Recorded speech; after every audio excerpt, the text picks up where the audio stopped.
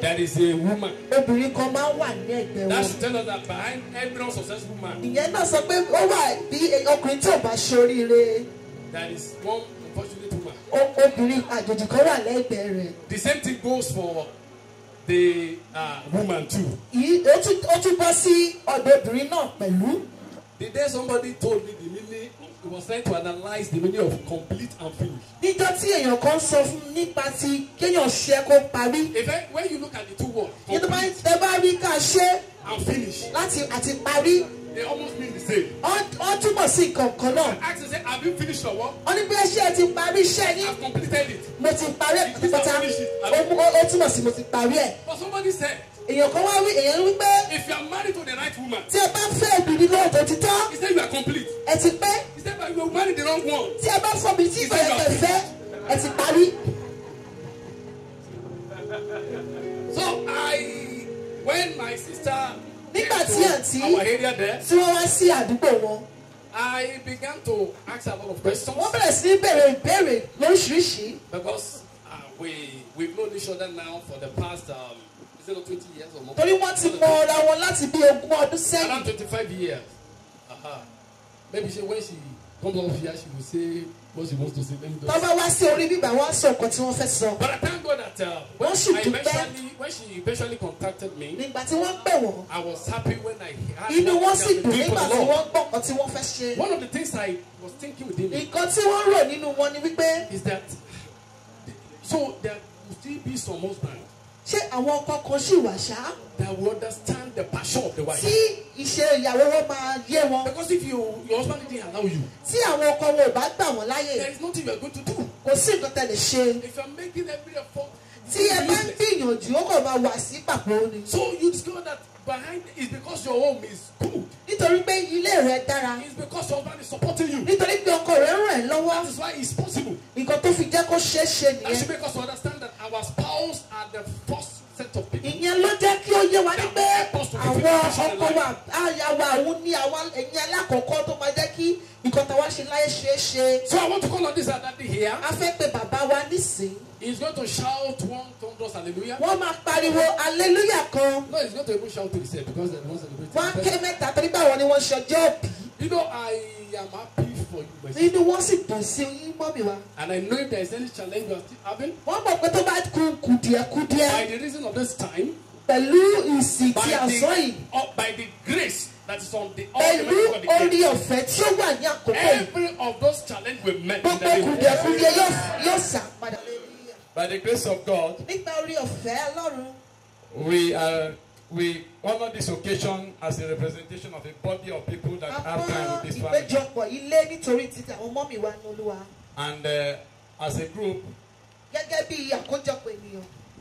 I have to speak on behalf of us, saying that we really appreciate wọ́n this fẹ́ kind sọ̀rọ̀ of nípa honor títorí wa pé a pọ́n àkókò yìí lé. that will be given to come tí and wọ́n attend this fún wa occasion. láti wá sí gbọ̀ngàn yìí. Because of the shortness of time, nítorí àkókò wa. I'd like us to look at Habakkuk, a fẹ́ jẹ́ kí a wo ìwé Habakkuk. chapter 2, verse 1 to 3. orí kìíní. I will stand upon my watch and set me upon the tower, and will watch to see what he will say unto me, and what I shall answer when I am reproved. And the Lord answered me and said, write the vision and make it plain upon tables, that he may run that read it. For the vision is yet for an appointed time. But at the end of it, at the end it shall speak and not what? Lie. Though it tarry, wait for it, because it will surely come. It will not what? Tarry. Praise the Lord. Because of our time also, Acts chapter 26. Acts 26. Verse 19 particularly. Whereupon, O King Agrippa, I was not disobedient to the heavenly vision. Amen. Amen. I want to believe that God has called us to this intercessory for a mo fẹ́ purpose. gbàgbọ́ pé Ọlọ́run ti pè wá fún bíbá sí ìdí kan. First, it talks about the vision. lẹ́yìn sọ nípa ìran. I want us to pray in line from that angle. mo fẹ́ kí a gbàdúrà nípa ìran yẹn. Because this is complete obedience to a particular nítorí vision. pé eléyìí jẹ́ ìgbọràn sí ìran. If you know what has been in this occasion, tí ẹ bá mọ̀ ìdí tó fi wà ní ibi ìgbà ilé òní. in fact, when I was coming nígbà tí wọ́n ń bọ̀. yesterday, thinking of coming here, lánàá tí wọ́n ronú láti wá sí ibi ìgbà. since I've been in Lagos, I've never seen that type of nígbà tí wọ́n ti product. wá sí Èkó wọn tí ìrírí yẹn rí. Hold up, blocked us. go slow mú wọn. We have to carry the vehicle, go and sleep, wọ́n ní láti lọ sùn sí ibòmíì. and came back on foot. wọ́n ní láti wá pẹ̀lú ẹsẹ̀. Yet the hold up was still from 4 o'clock till the time we left. hold up yẹn sì wà sí. Added to that, lákòó ní fífíkún sí. the vehicle almost caught fire. kọkọ náà ó fẹ́ gbiná. That's to tell you that, that's to tell you that something has begun. láti sọ fún pé nǹkan ti ṣẹlẹ̀. Now, you know why I want to pray? ṣé mọ̀dí tí a fẹ́ fi gba àdúrà. Whatever is taking place in a man, when there is no vision, it will not carry power. ohunkóhun tí ó bá ń ṣẹlẹ̀ ní ayé èèyàn tí kò bá ti sí ìran kò ní ní iná. And because vision is in it, leakage will never be there. iná ìran sì wà bẹ́ẹ̀ kò ní sí iná bẹ́ẹ̀. Emptiness will never be there. òṣùfẹ́ ò ní sí níbẹ̀. The first symbol you will discover is a parental role. ohun tí o máa kọ́kọ́ rí ni pé òun ní iṣẹ́ àwọn òbí. It says, children, obey your parents in the Lord. ó sọ pé òbí gbọ́dọ̀ sí àwọn òbí rẹ̀ lẹ́nu nínú Olúwa. There was one comment he said in the book of Ephesians chapter 6. ó sọ nínú ìwé àwọn Ephesians orí kẹfẹsẹ̀ kìíní. Honestly speaking, seeing parents nítòótọ́ àwọn òbí that is spiritual tí wọ́n jẹ́ ẹni ẹ̀mí. sitting opposite the vessel. tí wọ́n sì jókòó sí iwájú tẹ̀wọ̀n. That's number one joy. ìyẹn ni ìdùnnú alákọ̀ọ́kọ́. Then biological parents àwọn òbí tí wọ́n bí also wọn. honoring this tí occasion. wọ́n sì pọ́n àkókò ilé. Added with the fact that tí a bá túmọ̀ sí ni pé. our moderator that has been like a comedian àwọn tí wọ́n ti ń darí tí wọ́n dàbí àwọn has tó máa ń already bẹ̀rù báyọ̀. flooded the ground. wọ́n ti da omi sílẹ̀. It shows that we have a husband that have given a release. dàbí ó túmọ̀ sí pé ó ti ní ọkọ tí wọ́n ti fi àyè gbà I wọ́n. don't know whether I'm making sense in the ní house. ọmọ rògbò yá Can we celebrate God on that ẹ behalf? jẹ́ kí a pàtẹ́wọ́ lórí fún wọn. Since 2007. láti 2007 But then I was still in Wema Bank. nígbà yẹn wọ́n wà ní Wema Bank Earning some cash like that. láti wọ́n gba owó díẹ̀ bẹ́ẹ̀ So yẹn. I never even bother myself about any wọ́n ministry. kíyèsí nípa àti lọ. And I don't even want to leave. wọ́n sì fẹ́ fi ibẹ̀ sílẹ̀. But it came to a point. ó dé àkókò kan The Lord insisted Ọlọ́run sọ wípé that you must resign. o gbọ́dọ̀ fiṣẹ́ sílẹ̀. I was like, well, if I resign now, what will I be doing? àwọn sọ pé tí àwọn bá fiṣẹ́ sílẹ̀ sí kí ni káwọn máa ṣe. Sincerely, the day I resigned, nítòótọ́ ọjọ́ tí wọ́n fiṣẹ́ sílẹ̀ February 2008, ní February 2008 everybody in my branch, gbogbo àwọn tí wọ́n jọ ṣiṣẹ́ pọ̀ Broad Street branch of Wema, ní Broad Street ní Wema they were wondering, what is your problem? wọ́n ní kí ni ìṣòro wọn. Why are you so excited because you resigned? kí ni inú ẹ̀ ṣe ń dùn torí pé o fiṣẹ́ sílẹ̀. Sincerely, I was extremely excited. nítòótọ́ ni wọ́n dùn gidigidi. And I myself, I cannot explain it. àwọn fúnra wọn kò lè ṣàlàyé. I don't know why. wọn mọ̀ díẹ̀. My boss now called me down. Tell me, what is the problem? ọ̀gá wọn sì gbọ́ pé kí ni ìṣòro Are yín. you traveling out? ṣé ẹ fẹ́ kúrò ní Nàìjíríà I ni. said no. wọ́n ní irọ́. That God said I should be going to villages Ọlọ́run ní káwọn máa lọ sí ìlú and be àti preaching the gospel. láti máa kéde ìyìn You know, rere. said, is that why you are so excited? ọ̀n ṣé nǹkan tí nínú rẹ̀ á fi ń dùn So nìyẹn. everybody can see the joy àwọn ènìyàn rí inú dídùn yẹn and the excitement all àti over ìlú me. yẹn nínú wọn Even though I do not even really know how to go about tí it. wọn tiẹ̀ mọ bí wọ́n ṣe máa lọ nípa rẹ̀. But one thing was so clear to me. nǹkan kan sì dá wọn lójú ní ọjọ́ náà. I heard God. wọ́n gbọ́ ọ̀hún Ọlọ́run And He kedere. also gave me the grace ó sì fún wọn ní orí ọ̀fẹ́ to obey. láti gbọ́ ràn. So I resigned, wọ́n fiṣẹ́ sílẹ̀ and over time, fún àkókò díẹ̀. God kept on giving me instructions, Ọlọ́run sì bẹ̀rẹ̀ sí ní fún wọn ní ọ̀nà giving me the modalities, láti kọ́ sílẹ̀ and that is how we started bí wọ́n ṣe bẹ̀rẹ̀ nìyẹn. in January ní 2000. January 2018 And the first place we went to ohun tó kọ́kọ́ lọ is a Falaye, ẹ̀fún alàyè yes, to carry out the mission work. láti gbé iṣẹ́ náà jáde. We put some of the pictures there a fi àwọn àwòrán náà síbẹ̀ for yẹn all the places we have been to. àwọn ibi tí wọ́n ti lọ. They are just few. Ó jẹ́ kékeré. Because of space. Nítorí ààyè. We just put few there. Wọ́n kàn ra fi kékeré síbẹ̀. For us to see what we have been doing. Láti rí àwọn nǹkan tí wọ́n ti ń ṣe. January 2009. Láti January 2009. The ministry is fully registered. Ìpè wọn yìí ó ti wà ní àkọsílẹ̀. Because those are part of the instruction gate. Ó wà pẹ̀lú nǹkan tí Ọlọ́run fi fún wọn. With the Corporate Affairs Commission. Láti ìfọwọ́sowọ́pọ̀. Since that 2009. Láti 2009. Hallelujah. Amen. I was still so passionate about my business. Ó sì wù wọ́n láti ṣiṣẹ́ wọn. So I didn't really grab it well Wọ́n mú like that. dáadáa. Because I love marketing. Nítorí pé wọ́n fẹ́ràn láti máa ta ọjà. Jesus said, Jésù sì wí pé come and market for me. wá ta ọjà fún mi. And since then, Láti ìgbà yẹn, I've not regretted it. wọ́n kábàámọ̀. And hallelujah. Amen. 16 verse 18. Matthew 16, 18. Matthew 16:18. It says, and I say also unto thee, Matthew 16, 18, I say also unto thee, that thou art Peter, and upon this rock I will build my church, and the gates of hell shall not prevail against it. I didn't hear a good amen. Amen. So, but thou art Peter. Ìwọ sì ní Peter. And I say unto you, Èmi sì sọ fún wọn. thou art Peter.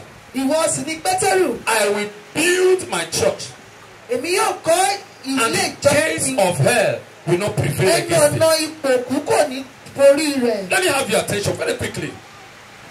And I want you to listen to me. Mo fẹ́ kí ẹgbẹ́ mi yé. You give us a rundown of what the Lord has been doing with you. Wọ́n ti fún wa ní gbogbo ohun tí Ọlọ́run ti ṣe pẹ̀lú wọn. Bringing in the fellowship dimension, Láti mú ìpéjọpọ̀ wá. which is another level of ministry. Wọ́n ti jẹ́ ipò míì nínú ìpéjọpọ̀. Having been around for a few years, Wọ́n in ti ministry, wà nínú I ìpè understand fún ọdún. what the Lord wants the fellowship to do. Wọ́n sì mọ nǹkan tí ìpéjọpọ̀ jẹ́. From it, Láti you are going to have prayer backup. ẹ máa ní àwọn tó máa From wá. it, you are going to have human Ẹ resources. máa ní àwọn tó máa fún yín ní From ìyá. it, Láti bẹ̀. you are possibly going to have financial Ẹ resources, máa ní àwọn tó máa fún yín ní owó. moral support Láti máa ràn yín ní ọwọ́. at the base. Láti ìsàlẹ̀. People interceding for you Àwọn right míì on yóò your máa feet. gbàdúrà fún ẹ lórí And from lórí ẹsẹ̀ wọn. it, you have sons and daughters that will also go with you.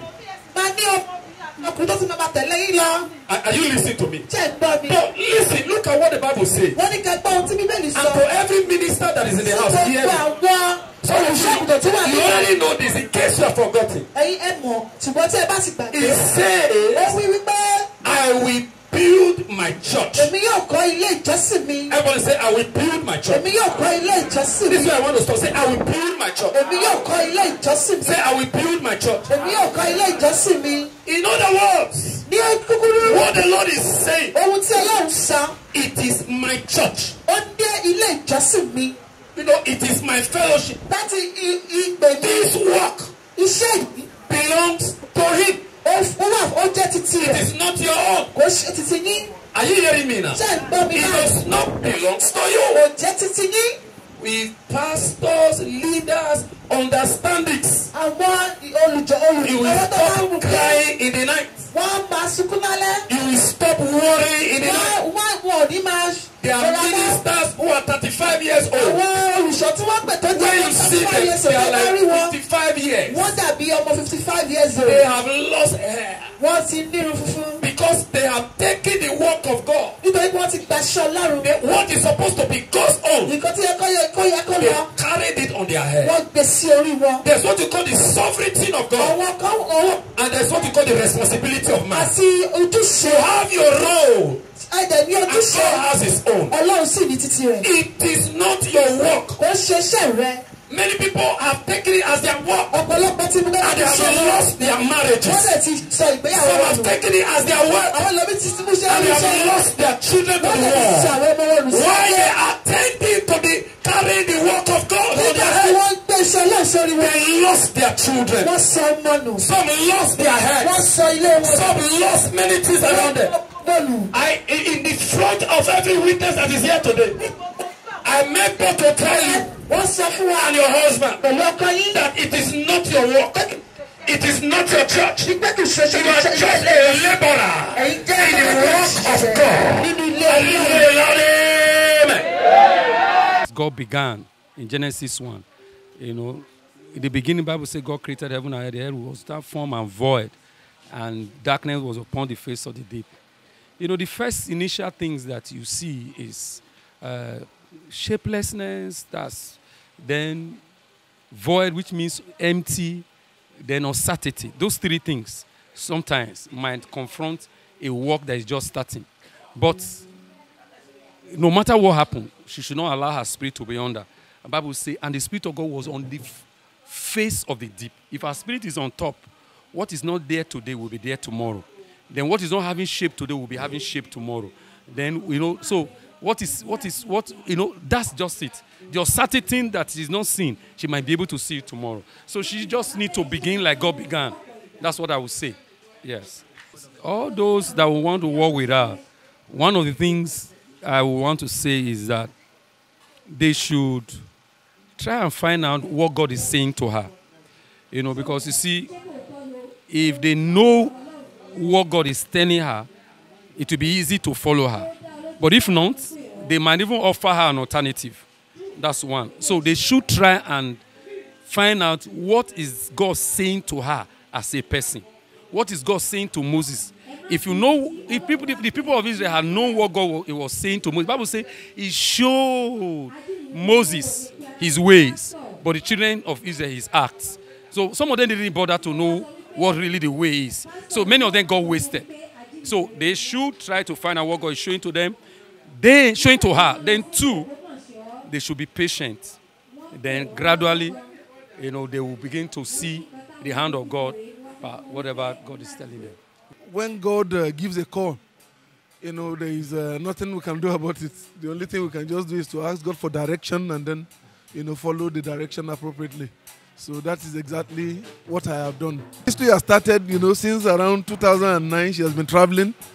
And, you know, as the husband, I've been trying to be supportive, you know, to, you know, keep the home front, you know, whenever is necessary, you know, and also to contribute my part, you understand, to the ministry, knowing that it is the work of God, you know, it has to be done. So that is just my attitude to it.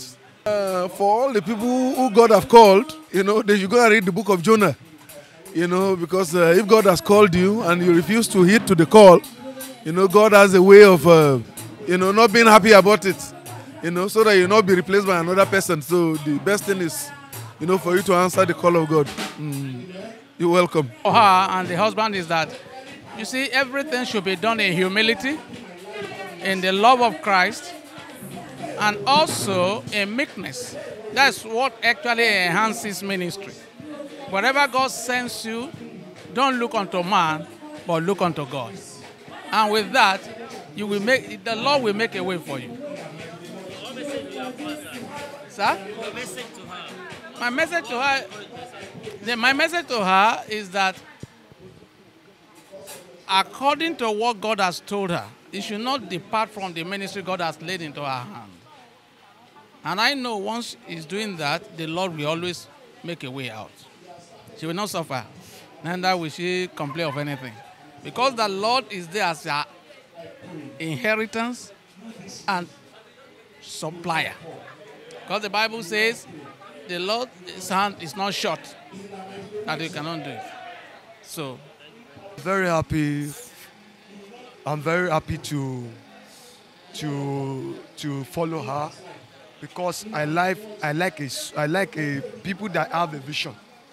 And I thank God for my life that God gave me opportunity to follow her, to help out and to carry the vision, out, to make the vision to come to reality to the level that is on ìfilélẹ̀ iṣẹ́ ìránṣẹ́ yẹn tó inú mi dùn pé mo tẹ̀lé wọn Ọlọ́run jẹ́ fún wọn ní àṣeyọrí torí pé àṣeyọrí wọn àṣeyọrí tèmi náà ni.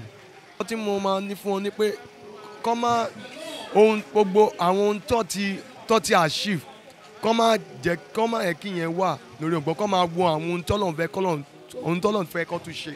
That means gbogbo tó máa ṣe kọ́ ẹ̀kẹ́ Ọlọ́run máa darí wọn kọ́ máa fi ara ṣe tó bá ti fara ṣe Ọlọ́run ò tí ṣe nǹkan ó ṣẹ̀ṣẹ̀ bẹ̀rẹ̀ ni tẹ̀ ó ṣẹ̀ṣẹ̀ mú ohun tuntun bọ̀ ni tẹ̀ the more tó bá ṣe ń gbọ́ràn sí the more tó bá ṣe ń ṣe láti ṣe ìfẹ́ the more Ọlọ́run náà ṣe máa gbé wọn ga sí. Answering God is the best that anybody can do in this life.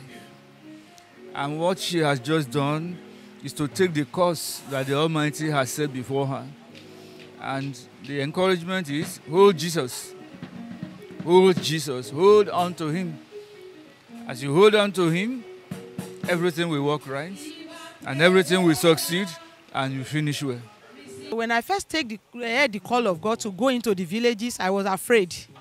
I felt, they used to kill somebody in village, how I won't be killed. But God kept on giving me an assurance. I was afraid because there are places I've never been to before. I've never been to all those villages. I've never been there. So once God is giving me the direction and the name and is connecting me to people that He wants me to go and assist in their churches, I take my bag and I go. And the Lord has been faithful. He's been granting us journey mercy, to and fro, and He's been supplying all the needs. What we have in mind now is that we have a fellowship arm. From that fellowship arm, we have more hands to support us in the mission work, to support us financially, to support us in terms of prayer, in terms of provisions, material things. Because in the mission field, we are also into educating the pupils, and then we give health care to the elderly ones, and we also support the widows. Yeah, so we are looking at diversifying, into all those aspects as we are having this fellowship arm of the mission. I really want to appreciate my husband. He has been very supportive because, like I said, we used to go to the field. We spend two weeks, sometimes 3 weeks, and most time I'll go for retreats that I will spend 14 days to retreat. So he has been supportive. He has been allowing me to go. He would never say don't go, and he has never doubted me that this one that said he's going to mission field, I hope he's not going to meet a man. He has never for once doubted me. I appreciate God for his life, and I know that as I continue in this mission work, he also will continue to support me. He has been supporting me both morally, financially, spiritually, in all ramifications. And I know that as many as God are calling into ministry, they should answer, because God will surely support them. God will always be there for them. They should not be afraid. They should take it up. They should step out. The Lord have called. Faithful is He. He will do the work. In Jesus' name.